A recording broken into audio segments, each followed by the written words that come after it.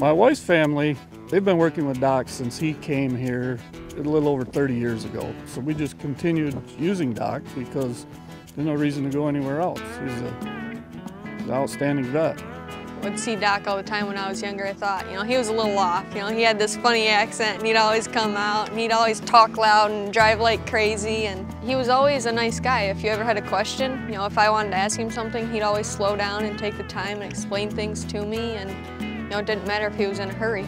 I would call Dr. Pohl for dogs, cats, donkeys, pigs, cattle, anything. We've been raising Angus and Simmental cattle for 15 years.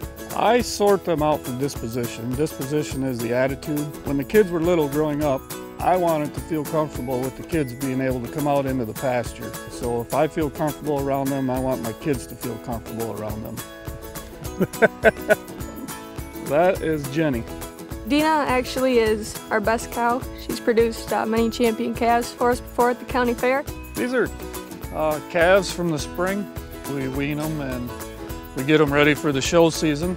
This one here, that's Dena's daughter. Dena is bred right now. She's due to have a calf in, I believe, February or March, and hopefully she can raise up another champion for us. Hello. Hey. You're the one holding down the fort, huh? Yep.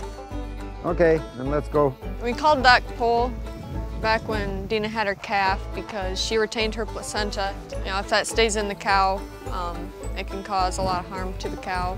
Doc came and he put a glove on. He reached up in the rear end of Dena, found the placenta, pulled it out. Calling Doc Pohl out early prevented Dena from getting sick. If we wouldn't have called, she would have gotten sick and may not have been able to raise her calf. Dena today is happy, healthy, no effects from any of that, and she's loving life. It means everything to know that Pohl Vet is always on call, always going to come out if there's an emergency, because if we had a couple cows calving and they're having trouble and we're just freaking out because they might not make it, the calf might die, and they come out and they save them both, it is the greatest feeling in the world. I feel there's total confidence knowing that he's available at any hour, any day, any weather. It means a lot to us. We're real loyal to him.